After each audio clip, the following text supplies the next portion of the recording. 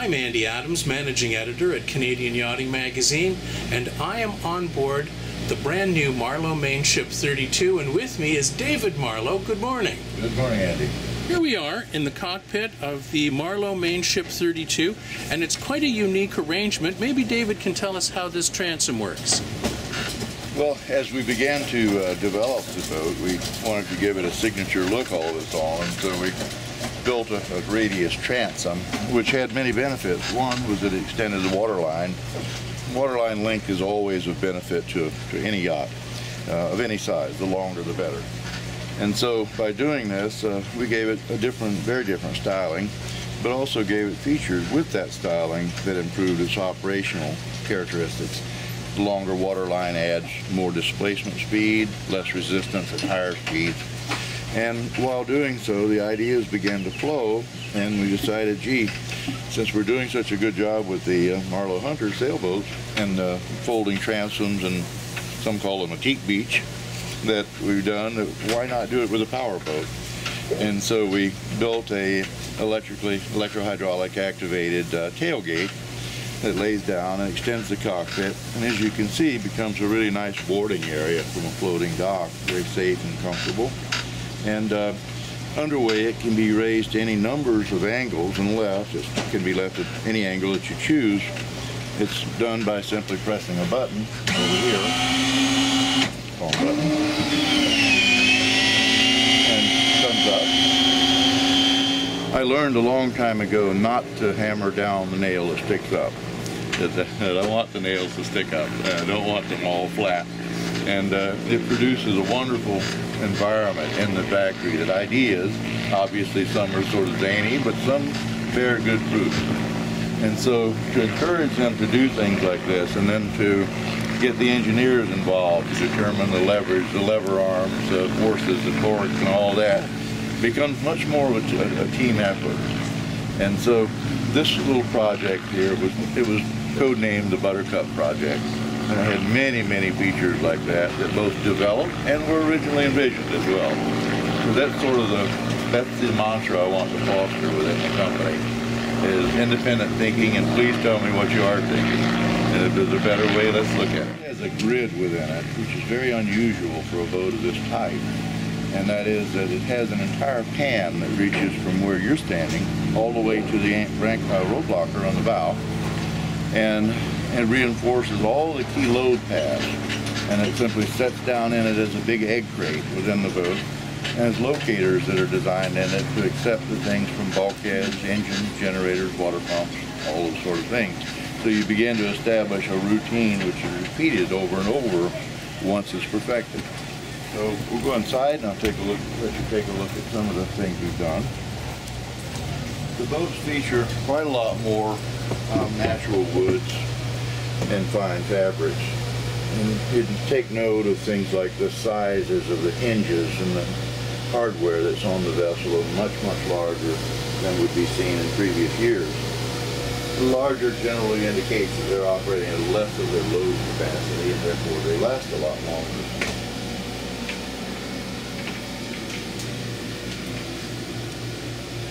We began to do things like route the air conditioning and things like that through circuitous routes to make the air noise much less and to make the efficiency higher, rather than simply putting a unit right behind a grill that blasted out and one person froze and the other was hot. And this little boat, for example, has four air conditioning outlets all the way from the berth forward to here.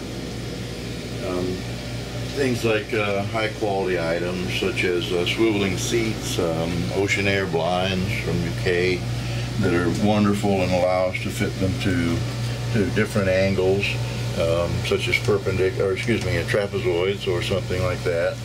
And they're very stylish and look good without intruding on the visual space of the boat as much as some other might. We began to get innovative on ways that I wanted to see a traditional but a very high quality look of a console, for example. So rather than simply mold one of plastic or fiberglass, we build them with teak. We buy what's called FEQ, First European Quality of teak. to build this boat with. And as you can see, it has a wonderful warm look, a nice steering wheel. The metal shop gets involved and puts our logo in with a laser in front of the in the steering wheel, so it's a little more touch. Things are beginning to be built in, and everywhere we can find things, such as under here, there's a nice little pull-out drawer for light refrigeration duties of sodas, beer. That's handy here without having to get up and go to the galley. Ice makers tucked away within places that might not find better usage or couldn't be as fully utilized as this is. The companionway steps there were several ways that we could have done them. We chose to build them wide. They're about 1.5 inches wider than normal, 1.25 inches wider than normal at the center point, and they taper to the side for a little bit of style, but a little more footprint as you come down. And we choose the grain for the wood that's in them. You'll note it's highly figured because those are focal points as you look at it. And whereas on the sides of a flat panel wall, you wouldn't do that because a highly figured wood would make your eyes get funny after a while. Then you do book matching of your grains. We managed to get a separate shower, beautiful bright airy head, and a relatively modest sized boat. We intend for this boat to be one that a young couple or an older couple could do, for example, the Great Loop, the St. Lawrence Seaway, etc., and be completely comfortable. So we did not try to crowd 2 staterooms into it in a tiny galley. Instead, we put a 7-foot long galley, very large berth, and with a filler, of course, to go in it. Cedar-lined hanging lockers, lots of drawers all through the boat, storage in every avenue, and something that's rarely found anymore, a nice place to just sit down and put your socks on in the morning when you get out of bed. And the boat becomes more civil when you begin to add these things to it, and it's less like camping and more like yachting. So we chose not to maximize all of the things in the boat as far as cramming as much in as we could. We chose to stretch them. We went to Denmark and bought Cabin Denmark lighting. These are gold plated, not because we want to buy the gold, but because gold doesn't tarnish. We changed the lighting to LED and reduced our burden on both the air conditioning and the battery to 1/3 of what it was before. So all throughout the boat, these features began to pop up. Good appliances, good refrigeration. Here, as example, is a drop-in freezer or a drop-in refrigerator, both of which have dual-range thermostats and are able to either freeze or be refrigeration. They mimic the holding plate style of refrigeration that was very popular years ago, but those were somewhat troublesome and some mechanics were not able to service them adequately. These are hermetically sealed, and so they're built in a factory where no contaminants exist, and they drop into place as top loaders, which is the most efficient. And around them, if you'd note, there's probably about 4.5 inches of insulation, which surrounds the box, which in itself has 2 inches of insulation. And so they have very long staying power. Corian for the countertops, because we believe that it's the highest quality product that we can put there, other than possibly natural stones, which we also can offer. So the upgrading of the product has continued on, and one thing drives another.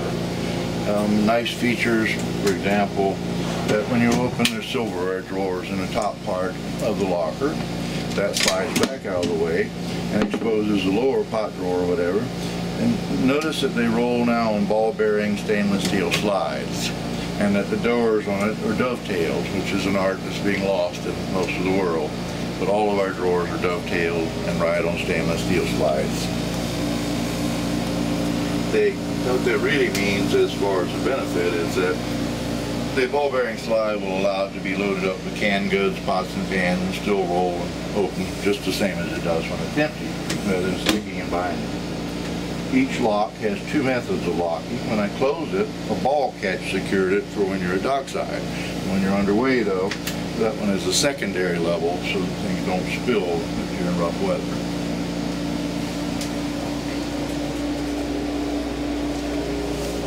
The E-berth is quite similar in that we chose not to try to do an island berth there, because though at first glance it looks quite good, but in yachts of this size it's quite difficult to do a real island berth in the bow and have access while maintaining footroom for the individuals. We envision the couples that on this boat that they're looking to be pretty darn comfortable when they go away for long periods doing the Loop or the Bahamas or wherever it may be. So we buy a real mattress, a custom-made mattress for this rather than just a slab of foam, and put a pillow top on it, and glue a large object up there, goes in and makes it into one large bed, which is actually larger than an island bed could possibly be. Its benefit during the day is that being able to make it is quite simple. The ladies make quite a few complaints, and legitimately they make the complaint that their island beds in cramped forward spaces are very difficult to maintain or to make. They end up crawling all over the top of the bed to try to make them, and so it's a pretty common source of complaint. This one, you can obviously walk right up to it and put the mattresses covers on and whatever you'd like to do without any fuss whatsoever. We've chosen to buy high-end products, as I said, such as Bose systems for the boat, so that the sound is very, very good quality. The lighting fixtures are from Italy. Even though they're inside, they're waterproof, and servicing them is simply a matter of turning the light to the left. The lens comes off. You notice it even has an O-ring in there to seal it against moisture. And so when we go through these vetting processes, this new awakening is getting everyone to involve that it's sort of like the Napa commercial that I like very much. The Napa commercial says there are no unimportant parts. And I think that's the way that we're dealing with probably the most valuable time that a human being has on Earth, the leisure time with their family. And so the best that we can do is what they deserve to make sure that time is as well spent, trouble-free as possible.